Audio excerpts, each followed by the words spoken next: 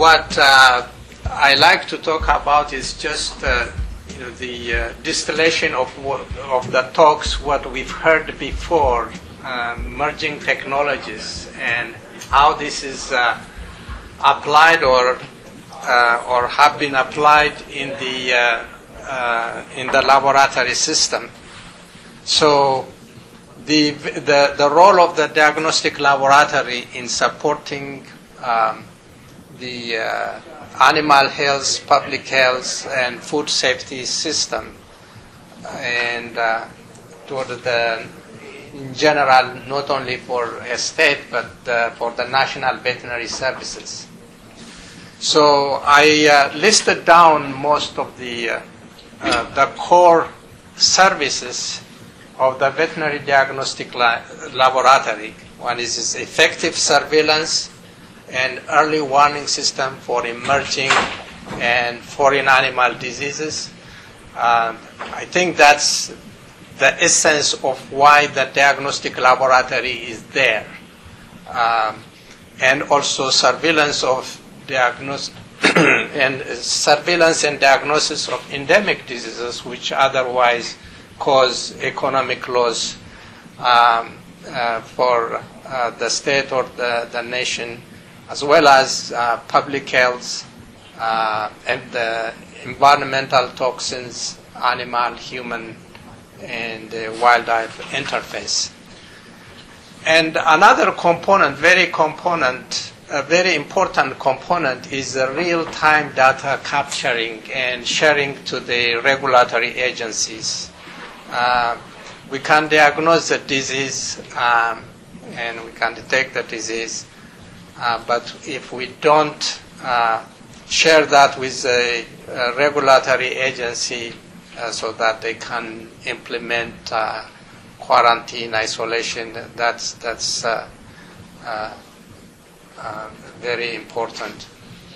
And also with this reporting, dissemination, research, and outreach. Development and validation of new laboratory tests, and that is a continuous thing within a laboratory because new diseases are always discovered, and we need to develop a test for those. Laboratory quality program, which is consists of the training records, auditing, administration, so proficiency testing, and also meeting national, international laboratory accreditation requirements.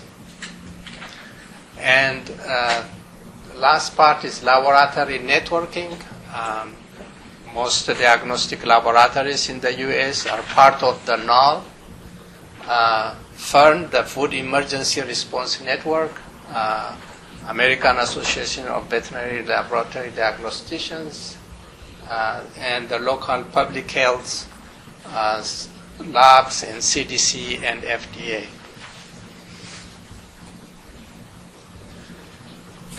I gave a talk about diagnostic laboratory, the role of diagnostic laboratory system in Africa a couple of years ago, and I was talking about foreign animal disease.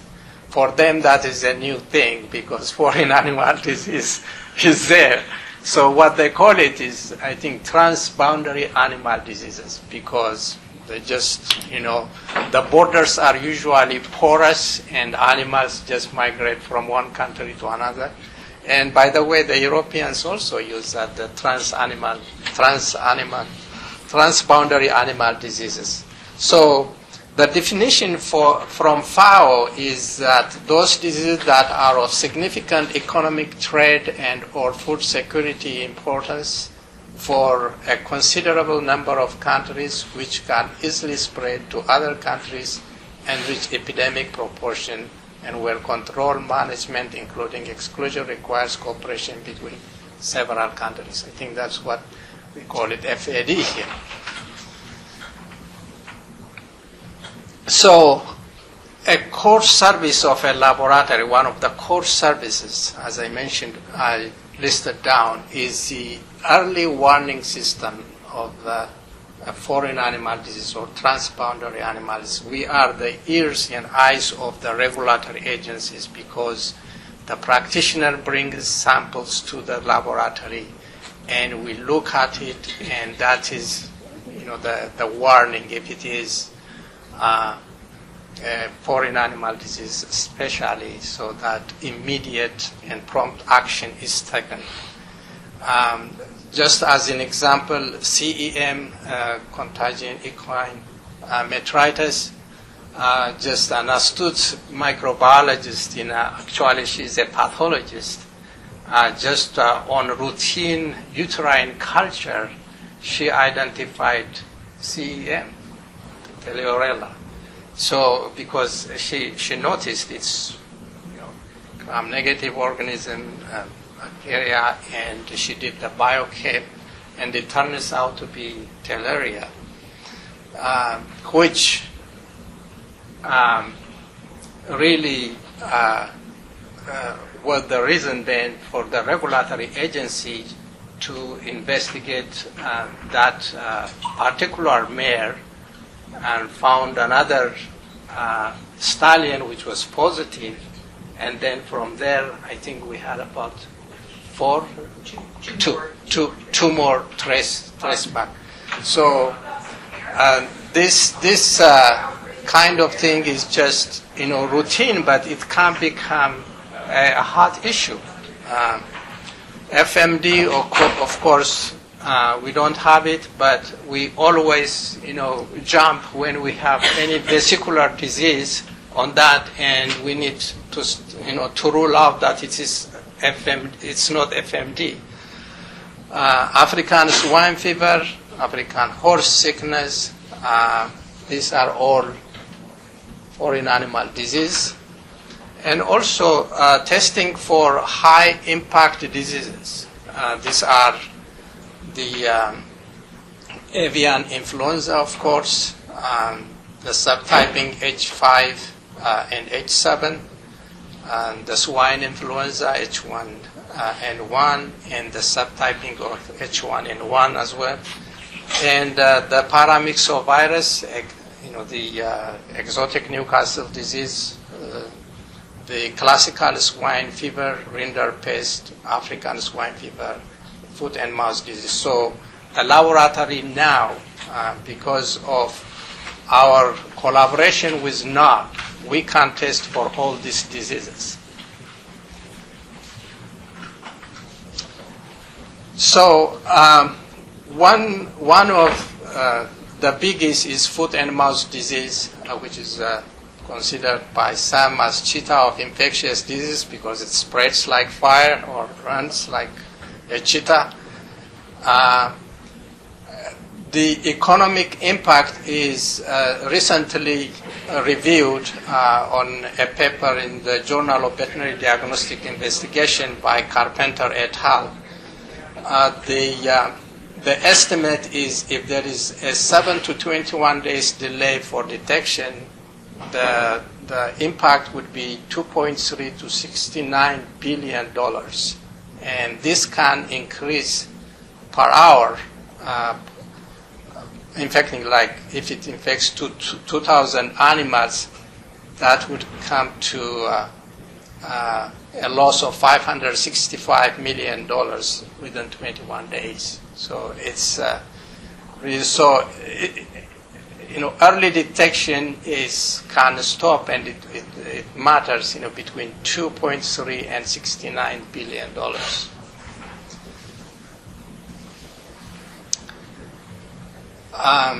And the look-alike diseases, which are also very important. So we have developed a panel within our system.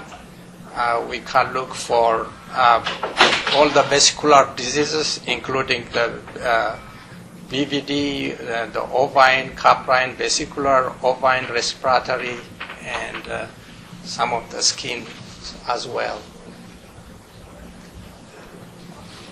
The laboratory is also required to fulfill regulatory demands sometimes. Recently, the California Department of Agriculture came and asked our chemists, we need to look for these drugs, 26 of them, in panels, in milk. So our chemists came up with a trial, which was these drugs, about 26 of them were sorted out by FDA. FDA has done this in its laboratory. So the question was, is the milk sample positive after the spiking? Yes.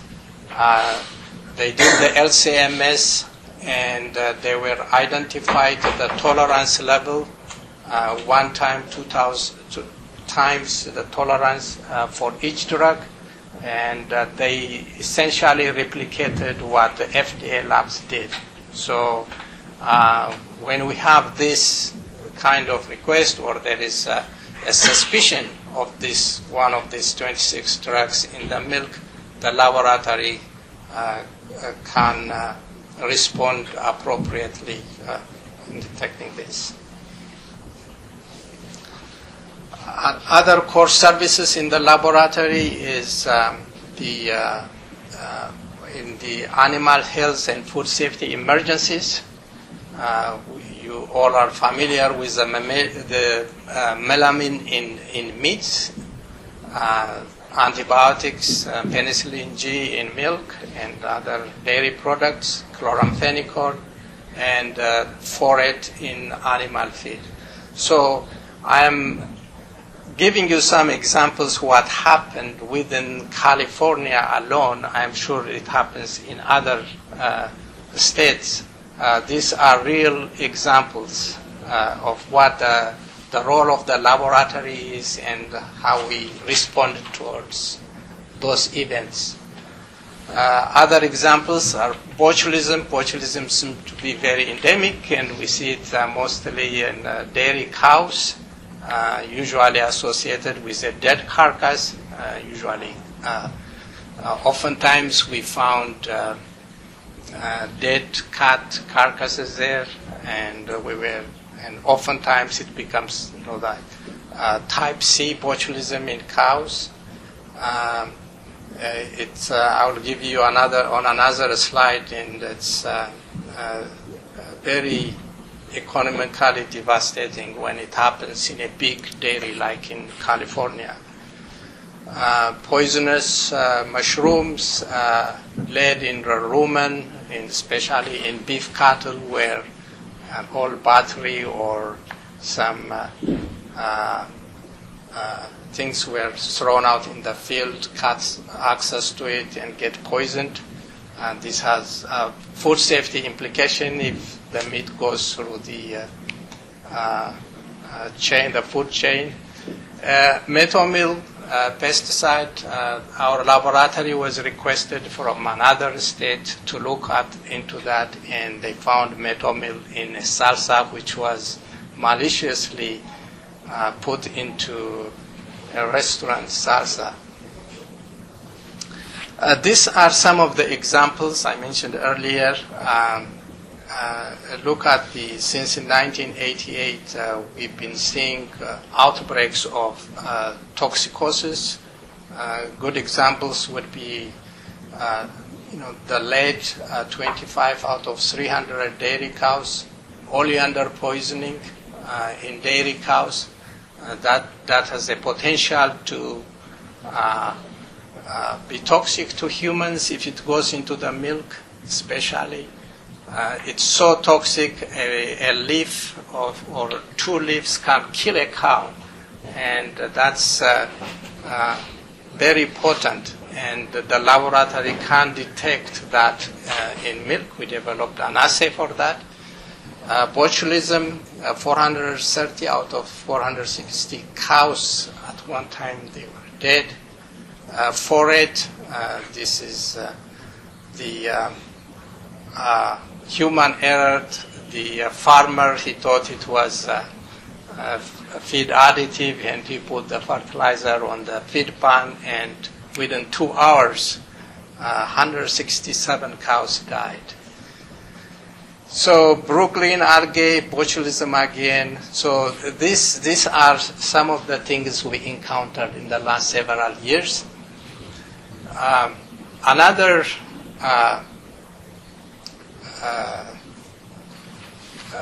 pathogen we did investigate in early or mid-90s was Salmonella enteritidis phage type 4.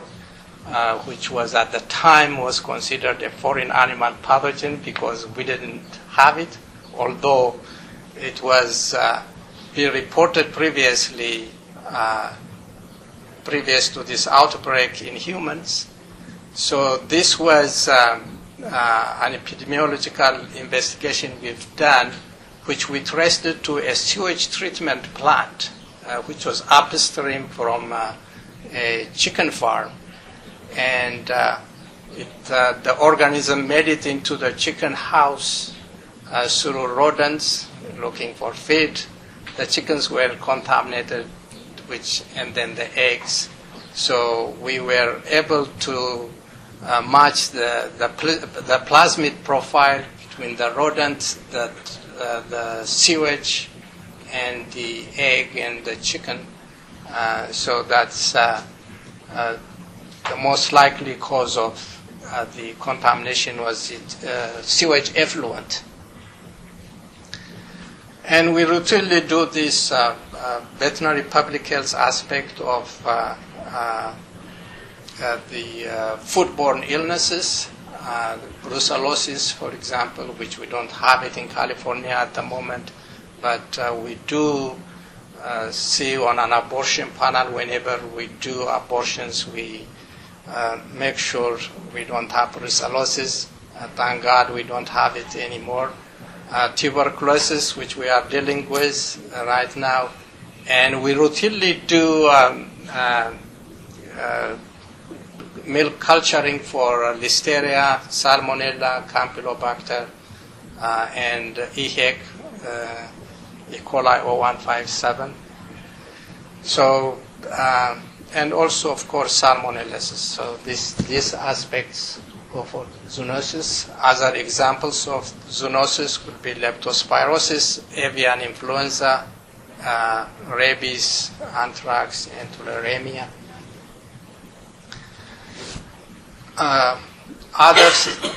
Other areas the laboratory is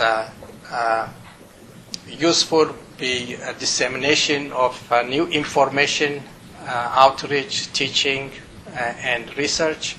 Our research in the diagnostic laboratory is most often related to our field investigation, which a faculty would be interested and drive that further by soliciting grant or the demand of the producer. They come, they have a specific problem and they want to be addressed. And our teaching is not as very demanding. Usually it's a resident training or externship or industry and veterinarians in the region. So